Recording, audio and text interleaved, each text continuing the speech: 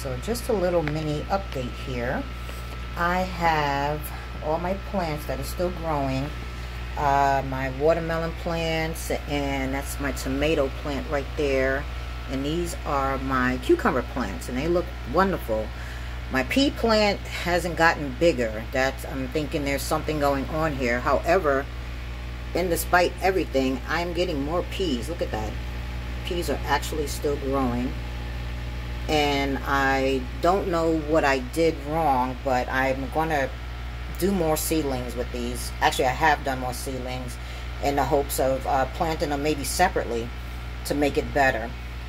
Here is the hydroponic kit that I found. It's not an aero garden.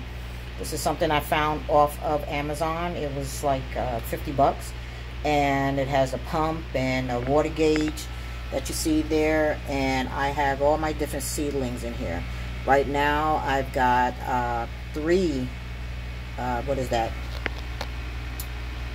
plants of pretty much everything, actually. Let's see, we got strawberries over here on the side. That's a tomato plant.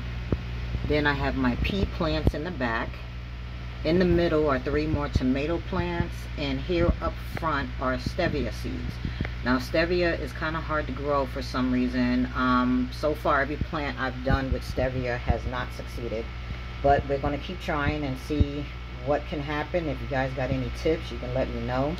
But so far everything is looking good outside of my little pea plant that's not getting any bigger.